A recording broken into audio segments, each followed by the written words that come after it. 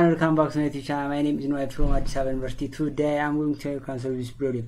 As you can see, this problem is about projectile motion.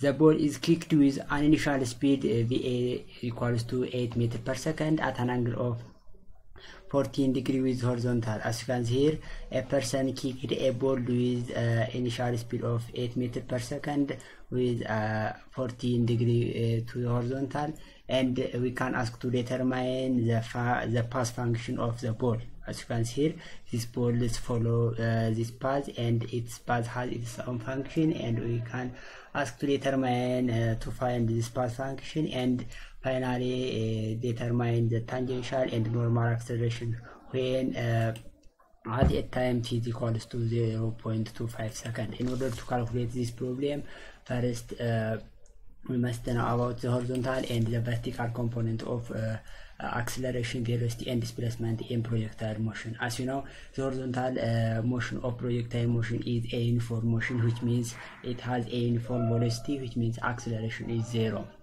And for the vertical component of projectile motion, the acceleration is constant, so the vertical components of projectile motion is a uniformly accelerated motion, which means it can use the equations of uniformly accelerated motion. So projectile motion is a two-dimensional motion because it has a vertical and a horizontal component of motion. In order to solve this problem, we can use both horizontal and the vertical component of motion's equation, and finally we can find the path function. After this, you can calculate the angle, and simply you can calculate the normal and the tangential acceleration.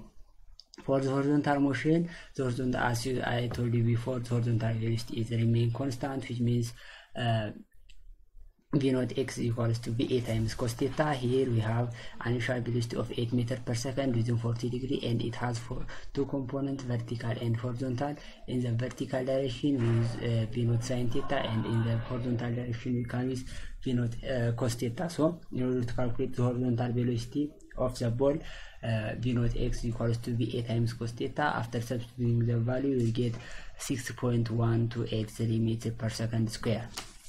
Then the displacement in the x direction is given by the formula Sx is equals to Sx naught plus Vx naught times T naught. Here let's assume this is 0, and V naught is given, which is 6.128 meters per second, which already calculate here, and we can substitute at time t. So x is equals to 6.1283. T is the horizontal distance in the x direction.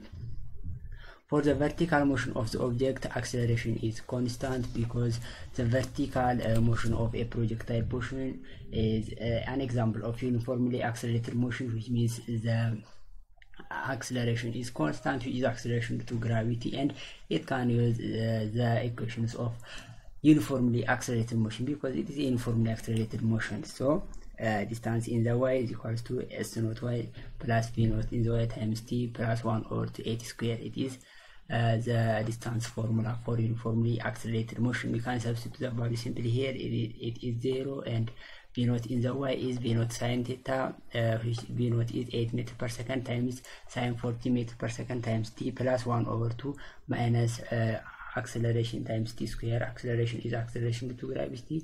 For the vertical motion, g is minus, which means minus 9.81 meters per second square. After simplifying this, we will get the y in the y direction. The vertical distance is y equals to 5.1423 times t minus 4.905 t square. So after this, we can use the acceleration due to gravity act perpendicular downward, and we can simply determine the equation of the trajectory or the path. As you know, the path of projectile motion is a parabola shape, which means it has a downward parabola. You are familiar for the path of the parabola. So the path of the projectile motion is has a parabola shape, and we can ask to determine the equation of that parabola shape.